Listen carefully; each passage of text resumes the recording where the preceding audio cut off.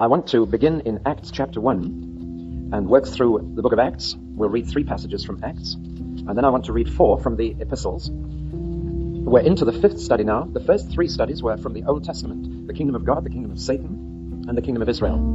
The next 3 are all from the New Testament, and yesterday we focused attention on Jesus, the kingdom of Christ. Today we're focusing attention on the third person of the Trinity, the connection between the kingdom and the Holy Spirit, and then tomorrow we reach the grand finale of the kingdom of the Father. That's the term that is used for what will happen at the end of the line, the grand climax where all the kingdoms of the world become the kingdom of Christ, and he hands them back to Father. And the phrase that is used for the final state of the kingdom is that it's the kingdom of the Father. Not just the kingdom of God, that's where you begin. It ends with the kingdom of the Father. So today we're looking at the connection between the kingdom and the Holy Spirit. Acts chapter 1. In my former book, Theophilus, I wrote about all that Jesus began to do and to teach until the day he was taken up to heaven, after giving instructions through the Holy Spirit to the apostles he had chosen. After his suffering, he showed himself to these men and gave many convincing proofs that he was alive.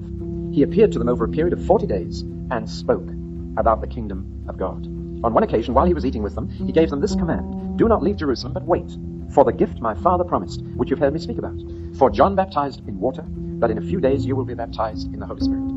So when they met together, they asked him, Lord, are you at this time going to restore the kingdom to Israel? And he said to them, it's not for you to know the times and dates the Father has set by his own authority, but you will receive power when the Holy Spirit comes on you, and you will be my witnesses in Jerusalem and in all Judea and Samaria and to the ends of the earth. After he said this, he was taken up before their very eyes, and a cloud hid him from their sight. Turn to chapter 14, verse 21. It's talking about Paul and Barnabas, and it says, they preached the good news in that city and won a large number of disciples. Then they returned to Lystra, Iconium, and Antioch, strengthening the disciples and encouraging them to remain true to the faith. We must go through many hardships to enter the kingdom of God, they said. I'm so glad that Jesus and the apostles were honest. I've heard some preachers who seem to imply, come to Jesus and your troubles are over.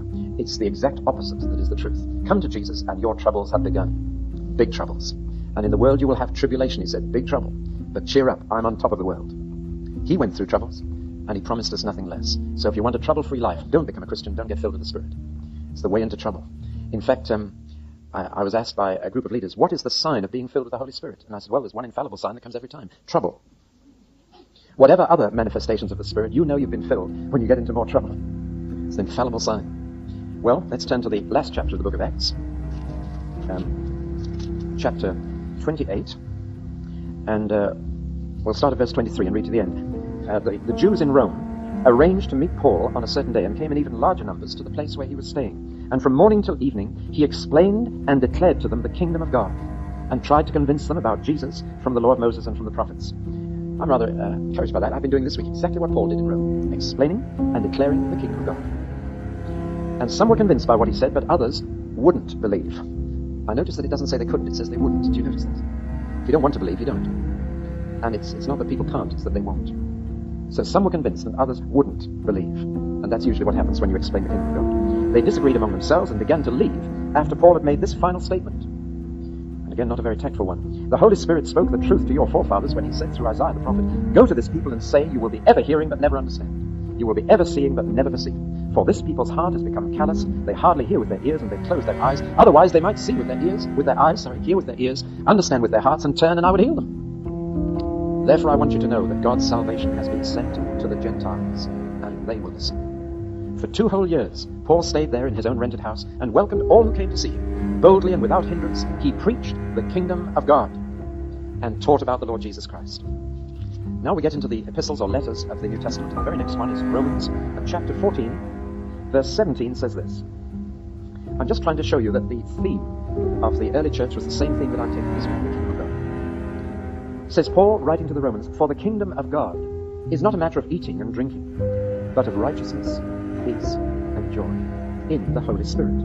Because anyone who serves Christ in this way is pleasing to God and approved to men. Now we turn to the next letter, which is 1 Corinthians, and chapter 6 and verse 9. Chapter 6, verse 9. And Paul, writing to Christians, says, do you not know that the wicked will not inherit the kingdom of God? Don't be deceived. You remember I told you that deception is Satan's work? Christians can be deceived on this very matter. And Paul, writing to Christians, says, don't be deceived. Neither the sexually immoral, nor idolaters, nor adulterers, nor male prostitutes, nor homosexual offenders, nor thieves, nor the greedy, nor drunkards, nor slanderers, nor swindlers will inherit the kingdom of God. And that is what some of you were. But you were washed, you were sanctified, you were justified in the name of the Lord Jesus Christ and by the Spirit of our God. Now that's quite a statement. The early church was full of people who had been that. And one of the reasons why our present-day churches are not full of love and power and righteousness and peace and joy may well be that we haven't got too many ex-swindlers and ex-drunkards and ex-slanderers and ex-homosexuals in our churches. But I tell you this, if you want to find genuine New Testament Christianity, you go to where? You find people like that who have been washed and sanctified in the name of the Lord Jesus and by the Spirit of God, and you touch genuine Christianity. You go to some of the prisons in our land. Do you know that God is doing a new thing right through the prisons in our land? For example, in the prisons of Belfast, you'll find ex-Protestant terrorists and ex-IRA terrorists praising God together inside the prison. And there's a touch of genuine Christianity there. They've been forgiven. And didn't you like that song last night, I'm Forgiven? The person who wrote that must have been bursting with relief. Well, let's turn over now to another letter, Galatians chapter 5. Galatians chapter 5, verse 16. So I say, live by the Spirit, and you will not gratify the desires of the sinful nature. For the sinful nature desires what is contrary to the Spirit, and the Spirit what is contrary to the sinful nature. They are in conflict with each other, so that you do not do what you want. Do you realize the significance of that? If you live by the Spirit, you don't do what the flesh wants. If you live by the flesh, you don't do what the Spirit wants. So you've got a choice, and you can live either way. But whichever way you live will prevent you from doing what the other wants. Do you follow that? And the Christian has a choice every day of living in the Spirit or living in the flesh. You are now free to make that choice. Do you know what the greatest freedom is? Most of us in our youth thought the greatest freedom was to do what you wanted. The greatest freedom is not to do what you want. Or to put it another way, true freedom is freedom not to sin. And only those who live in the Spirit know that freedom. Nobody else does. It's a great freedom not to sin. So let's read on. But if you are led by the Spirit, you are not under law. In other words, if the Spirit is telling you what to do and you do it, nobody will ever need to tell you about the laws. You won't ever need to be given rules for your life. You won't ever need to be given regulations. You're not under law. The acts of the sinful nature are obvious: sexual immorality, impurity and debauchery, idolatry and witchcraft, hatred, discord, jealousy, fits of rage, selfish ambition, dissensions, factions and envy, drunkenness, orgies and the like. I warn you, as I did before, that those who live like this will not inherit the kingdom of God. But the fruit of the Spirit is love, joy, peace, patience, kindness, goodness, faithfulness, gentleness and self-control. Against such things there is no law. Have you ever heard of a law forbidding joy? Or forbidding love? Or telling you mustn't be patient? There are no laws. Once you're into the fruit of the Spirit, you're out of laws. Don't ever need to think about them. There are no laws against that. So you can be quite sure you won't break any rules if the fruit of the Spirit is growing. By the way, the fruit of the Spirit is singular. It's only one. The works of the flesh are plural. There are many. Any of those works of the flesh could appear in you just by themselves. But the fruit of the Spirit is one fruit with 9 flavors. And you can't have one of these 9 things without the other 8. They grow together. There are some fruits that have many different flavors. There's one particularly called Mysteriosis Deliciosus. You may not believe me, but it grows in Spain, and it has many different flavors. And you take a bite and you think it's like an orange, you take another bite, you think it's like a lemon, you take another bite and you think it's a grapefruit, and it's called Mysteriosis Deliciosus. Has anybody ever tasted it? Have you? No? Nobody here ever had it. Well, will you take my word for it, please? And you notice that the fruit of the Spirit is love, joy, peace, patience, kindness, goodness, faithfulness, meekness, self-control. All those things appear in the life of someone who's living by the Spirit. So you don't need to try and say, well, I'll try and love this year, and next year I'll try and get a bit of joy, next year I'll try and get a bit of peace, and next year I'll really make a New Year's resolution to be more patient. You don't need any of that business. If you are living in the Spirit, that fruit will grow, and all 9 flavors will appear. The flesh can reproduce some of those flavors as a kind of substitute. You know, some people are really happy and joyful, but you'll find a number of the other flavors missing. Some people are very placid in temperament, very peaceful, and so they show peace, but you find they don't show much self-control. And so you'll only find all these 9 things appearing together in a life that is living in the Spirit. That's the secret of a character. And those who live in the Spirit will produce all those 9 things. They will grow, not immediately. They grow gradually and they ripen. It takes time. The gifts of the Spirit can appear immediately. You can speak in tongues immediately. But you can't produce any of these immediately. These will grow as on a fruit tree over a period as you live in the Spirit. And those who belong to Christ Jesus have crucified the sinful nature with its passions and desires. Since we live by the Spirit, let us keep in step with the Spirit. And just one last one. Colossians, just over the page. Chapter 1 and verse 9. For this reason, Paul says, and the reason is that he's heard about their love in the Spirit. For this reason, since the day we heard about you, we've not stopped praying for you and asking God to fill you with the knowledge of his will through all spiritual wisdom and understanding. And we pray this in order that you may live a life worthy of the Lord and may please him in every way, bearing fruit in every good work, growing in the knowledge of God, being strengthened with all power according to his glorious might, so that you may have great endurance and patience and joyfully give thanks to the Father, who has qualified you to share in the inheritance of the saints in the kingdom of light. For he has rescued us from the dominion of darkness and brought us into the kingdom of the Son he loves, in whom we have redemption, the forgiveness of sins. Right, well now let's talk about the kingdom and the Spirit. Even during our Lord's lifetime on earth, he had already linked together the kingdom and the Spirit. In fact, have you noticed the poster that's coming off the notice board of the Church of Scotland just around the corner? You notice the poster there? It says, except a man is born again, he cannot see the kingdom of God. But what is born again? I've heard many sermons on born again, and not one of them ever mentioned water. Yet Jesus says to be born again is to be born of water and Spirit. And Nicodemus would have no doubt whatever what he was referring to. Nicodemus would immediately think of baptism, because the Pharisees, to whom Nicodemus belonged, were refusing to be baptized. There's an outside and an inside to being born again. Baptism is important. Except a man be born from above, born again. Not entering into his mother's womb and going through all that again, but being born of water and Spirit. That's how Jesus defined being born again. It's important that he used two words there, water and Spirit. They are both part of being born again. So Jesus already linked them there. He also linked the kingdom and the Spirit when he cast out demons. And he said, if I by the Spirit of God cast out demons, then the kingdom of God has come upon you. And you'll find many such links in the life of Jesus between the kingdom and the Spirit. And in fact, he was only able to bring the kingdom as he did because he had been anointed with the Holy Spirit at his baptism. Before he'd been anointed himself with the Holy Spirit, he didn't release a single person from disease or from demons. He didn't perform a single miracle. He just made chairs and tables and door frames with his hands. It was when he was anointed with power in the Holy Spirit that he began to go about doing good. So that even Jesus himself could not have re-established the kingdom of God on earth in power without the Holy Spirit. And therefore when he left earth and the heavens received him again, the disciples might have thought, well, that's goodbye to the king and goodbye to the kingdom. But he had other plans. And his plans were that just as he had been anointed with power at the age of 30 and then began to demonstrate the kingdom, they would also have an anointing with power in the Holy Ghost and repeat what he had done. They would heal the sick. They would raise the dead. They would release people from demons. They would demonstrate the kingdom with power. I think it was D.L. Moody who said, if a man could be filled with the same Holy Spirit that enabled Jesus to do what he did, what could that man not do? It's breathtaking. Jesus said, the works that I do, you'll do. And even greater. I still cannot come to terms with that statement of Jesus. Can you, David? I keep wondering what greater means. What could you do that would be greater than Jesus? Well, I guess in scale, I can understand a bit of that. Yonggi Cho has the biggest church in the world, as you've heard, with hundreds of thousands of members. Jesus never got more than 12. So I guess that's a greater work. Isn't it amazing that Jesus should say, the power I've had, I'm going to give to you. And you will carry on the business. I'll be doing it through you. All that I began to do and teach, it's not stopping, but now I'll do it through you. So you wait in Jerusalem until you've got the power that I had. And so there's a very real sense in which, in our era, the kingdom is wherever the Spirit is. And this is why, 25 years ago, I never heard people talk about the Holy Spirit, did you? I mean, apart from the preacher on Whit Sunday. I mean, in normal conversation, people in church never talked about the Holy Spirit, did they? Never mentioned him. Some of them never even talked about Jesus. You always talk about the people you know. And people didn't talk about the Holy Spirit 25 years ago.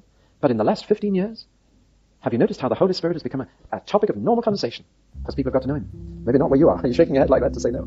Well, wherever I've been, I've heard people talking about the Holy Spirit. But have you noticed this? That about 5 or 7 years after people start talking about the Holy Spirit, they start using the word kingdom. Have you noticed that? How the word kingdom is coming back in? I hardly ever heard the word kingdom used until the last 5, 7 years. And suddenly everywhere I go, people are using this word kingdom. Why? Because to discover the Spirit is to discover the kingdom. Now remember what I said, that the kingdom is made up of sovereign and subject. And you find that when the Holy Spirit really is given freedom to move, you will see two things demonstrated. You'll see the sovereignty of the kingdom demonstrated, and you'll see also subjects of the kingdom. Because the Holy Spirit is the one who brings both to us now.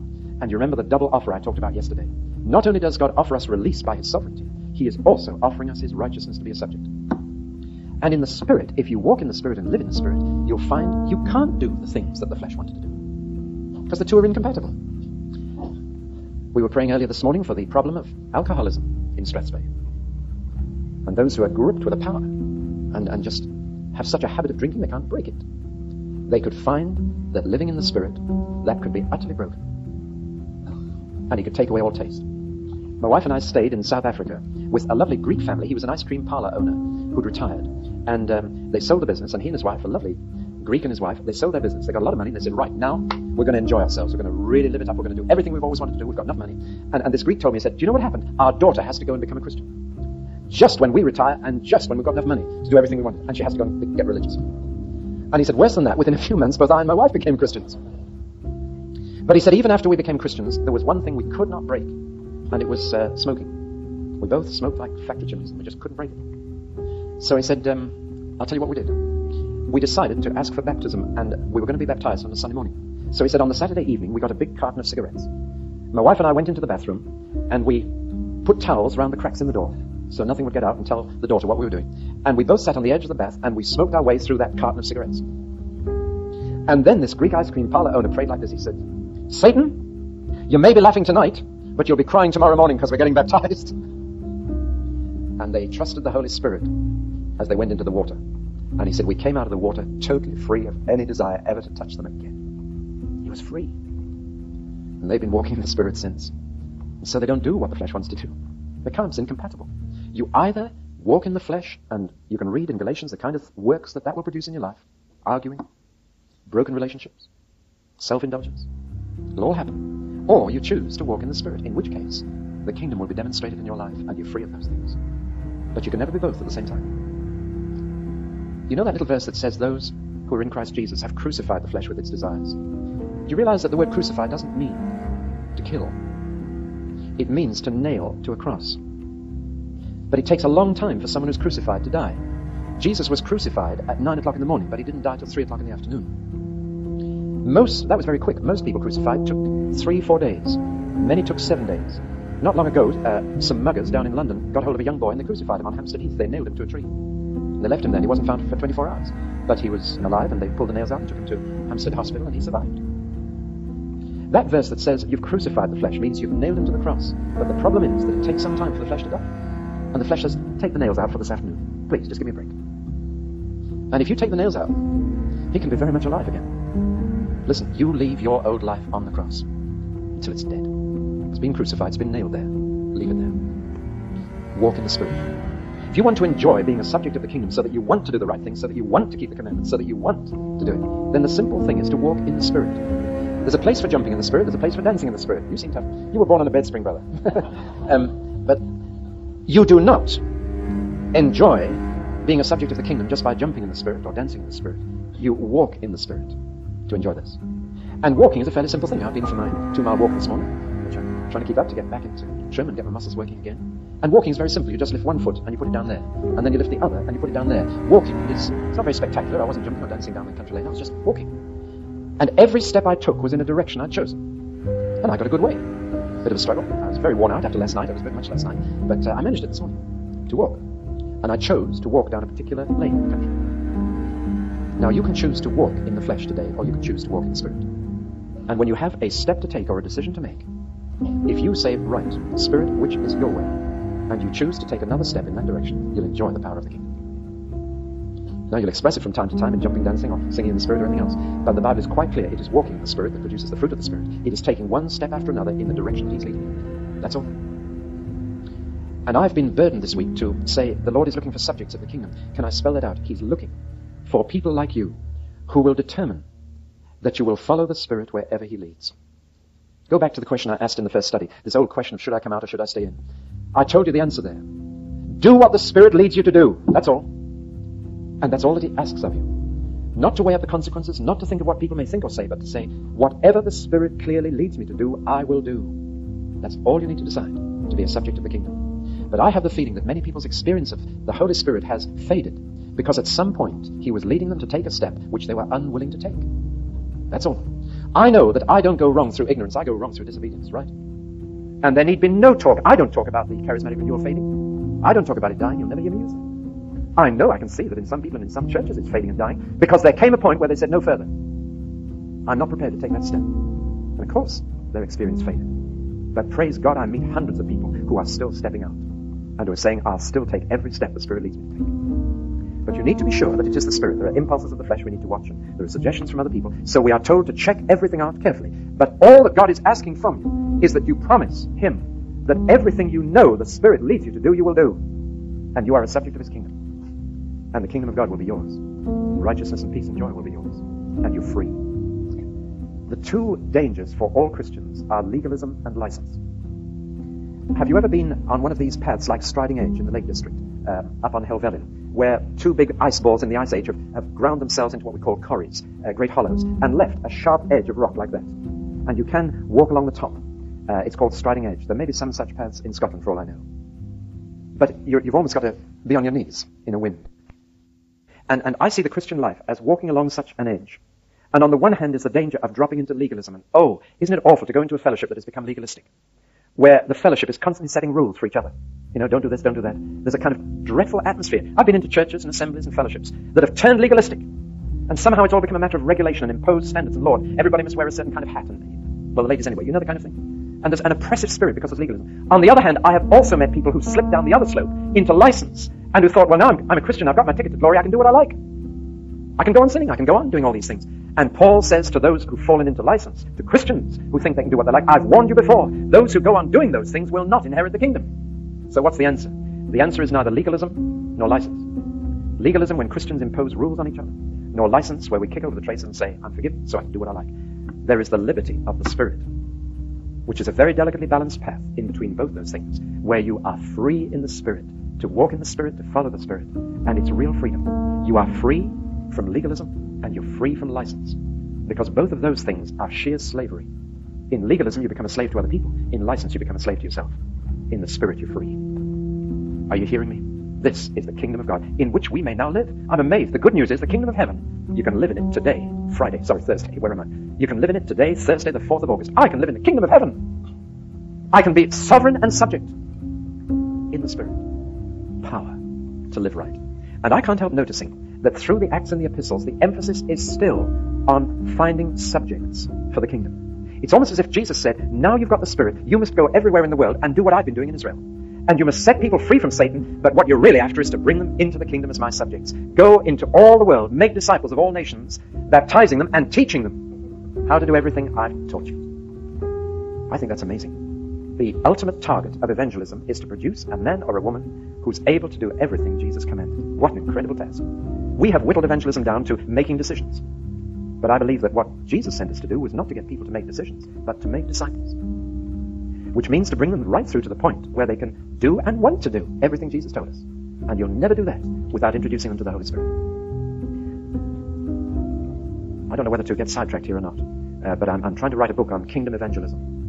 And I believe we won't get back to the evangelism that Jesus wanted until the evangelist talks about being baptized in water and baptized in the Holy Spirit. And when these are a vital part of counseling every new believer. Listen, it's 10 times easier for a new convert to be filled with the Spirit than a Christian who's been going for 25 years without that. 10 times easier. They're wide open. And I believe what God wants in the 80s is every person who comes forward to make a decision that they be introduced to the Holy Spirit.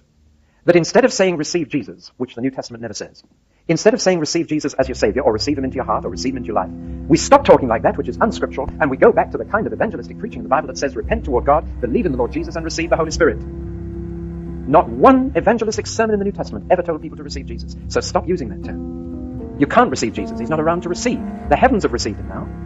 Now, of course, when he was on earth, in the flesh, you could receive him. You could open your door and say, come in, Jesus. And when he came in the flesh, he came to his own people, the Jews, and I'm afraid they didn't receive him, but those who did were given the power to become sons of God. But that verse in John's Gospel is not an evangelistic verse. It's a description of what happened when Jesus was on earth. From the day that Jesus was received back into the heavens, they never told people to receive Jesus ever again. They said, his place on earth has been taken by the Holy Spirit. He's the one you receive now. Believe on the Lord Jesus and receive the Holy Spirit. And therefore, that's why Paul was desperately concerned about people whom he thought had believed without receiving. Did you receive the Holy Spirit when you believed? He wanted to make sure that people had a first-hand introduction. I confess that my initiation into the kingdom was spread over far too many years. Do you know what I mean by that? It was years before someone talked to me about baptism in water. I'm glad I caught up on it, but I wished somebody had told me about that when I was converted. Would have been so much more appropriate. Some people say, oh, well, it's too late now. I've been a Christian 20 years. What's the point? Well, it's always right to put things right.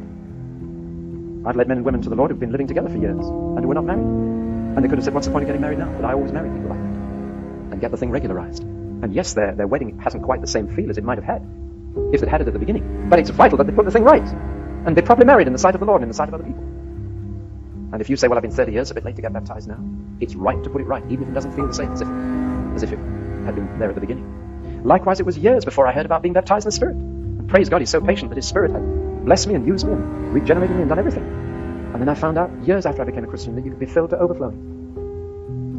I wish somebody had told me at the beginning. I would have had a better start.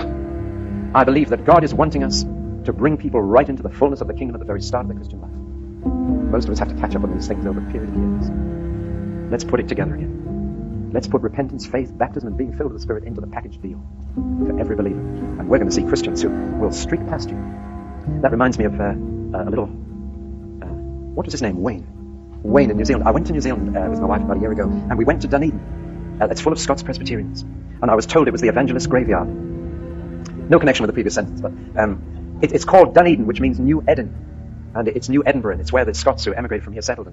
And Presbyterianism, when it loses its life, becomes heavy. Very, very heavy. Calvinism is a deadening thing if you lose the faith that Calvin had.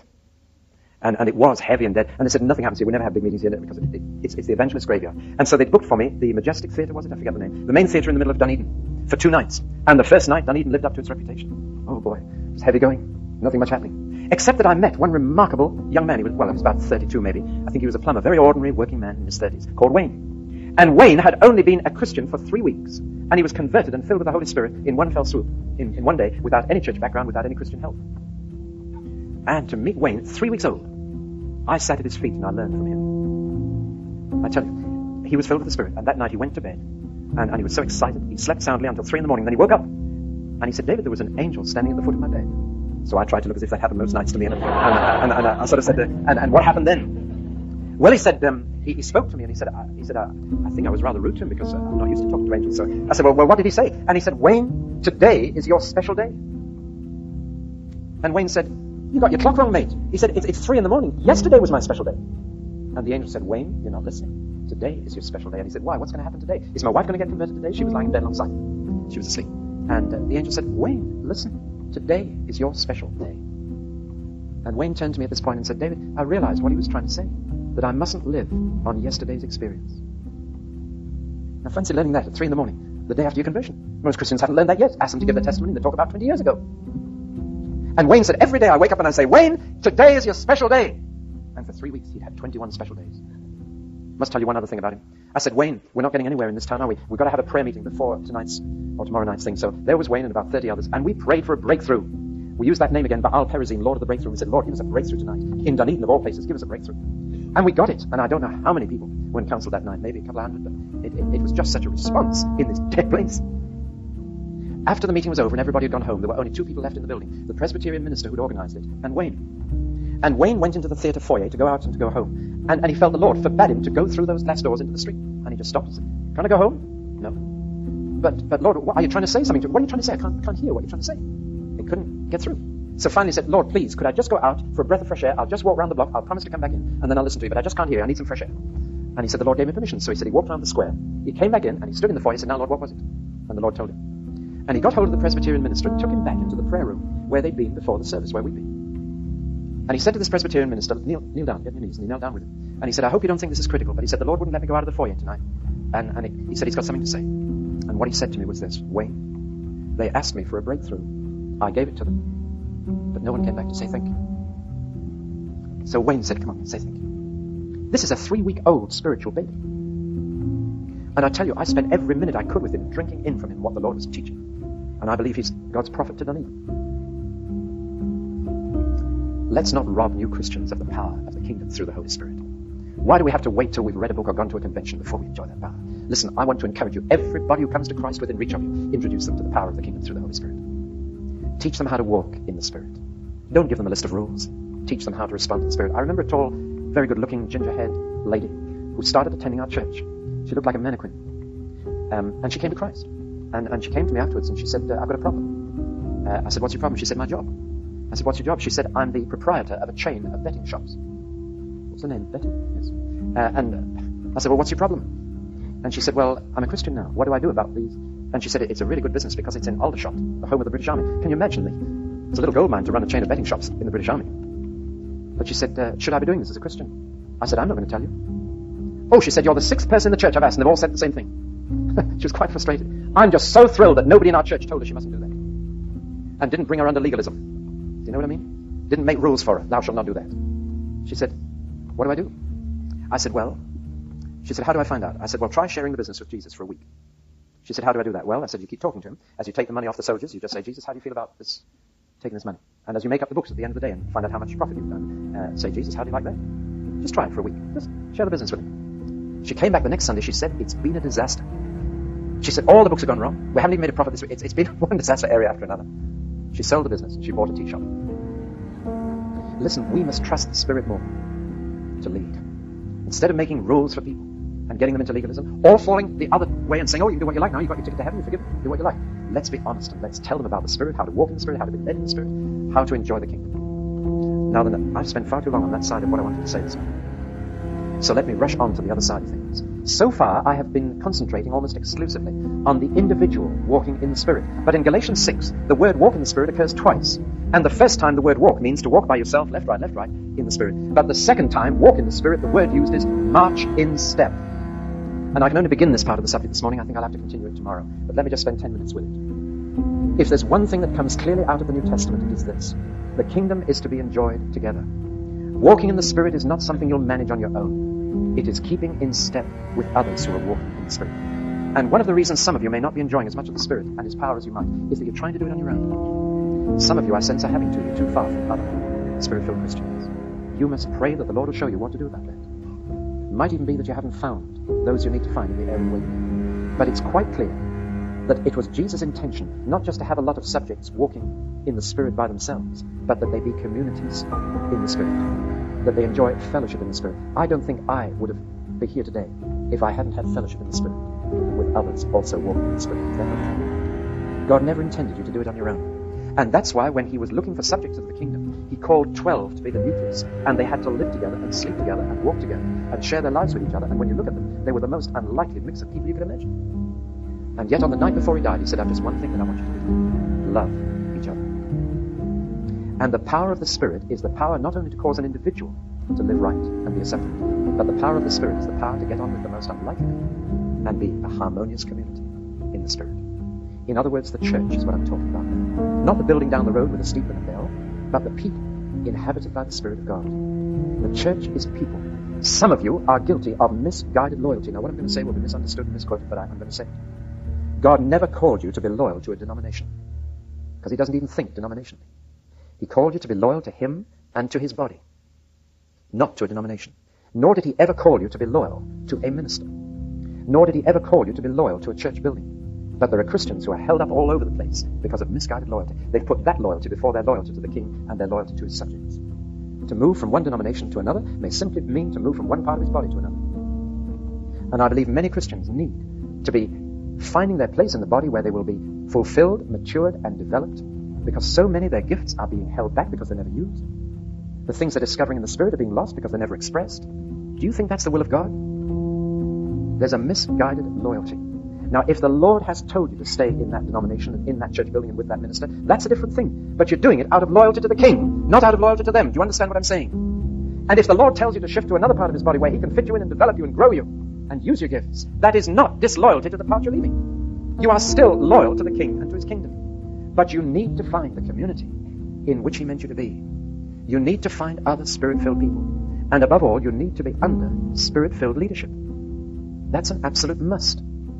You can't have a community without leadership. And you can't have a Spirit-led community that is not led by Spirit-led leaders. When I was in Australia, I went to a place called Shepparton for one night at the invitation of a farmer. And this young farmer, bless him, had faith to book the town hall in Shepparton, which had never been booked for a religious meeting, in a little one-horse town, largely agricultural marketing, where there were a few little churches, but they had never seen a large gathering of Christians. And this young farmer got in touch with me and he said, will you come? He said, I've booked the town hall, which seats 1,100. And he said, come. So I went. And you know, we had a revival. It was packed. They'd come in for 50 and 60 miles, all these farmers. And there were 1,100 people there. And the Holy Ghost just spoke to us. And before the evening, the Holy Ghost said, I have given you this town. And you wonder what can happen in one night. But I tell you, the sound of weeping in that hall could be heard down the high street. The Spirit just came down on the meeting. And you know, my heart as I looked at all these people, so eager, so hungry, it was the first time I'd seen anything like it. I thought, but I've got to leave tomorrow morning.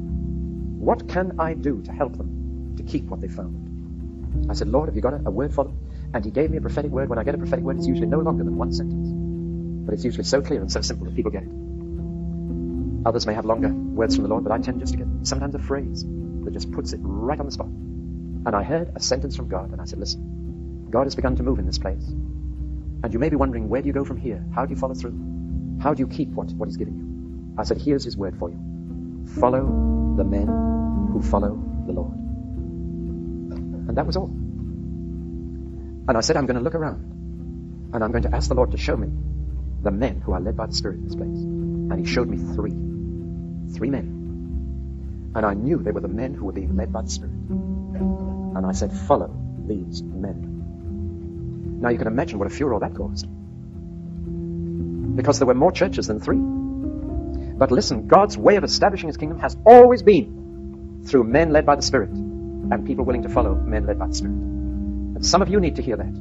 However will the kingdom be established if you follow men who are not led by the Spirit, who are therefore not experiencing the kingdom themselves? Now hear me on this. Don't let misguided loyalty prevent you from following the men who follow the Lord. That's why I want to spend time with the leaders this afternoon. Just because a man turns his collar back to front and has degrees after his name, that doesn't mean that that's the one you've got to follow. I'm sorry, I'm speaking bluntly and plainly, because I want to see the kingdom established in Scotland. You can empty the church by degrees, did you know that?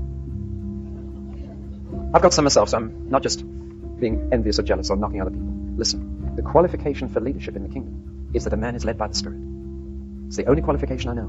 And what I see happening all over England, and I believe it'll happen in Scotland if it's not happening already, is that God is going to raise up taxi drivers and lathe operators and farmers and butchers and bakers and candlestick makers and fill them with His Spirit and make them leaders of His kingdom. And you will need to recognize those leaders and follow them. They may never have been near a theological cemetery, but you need to follow them. I use that term deliberately.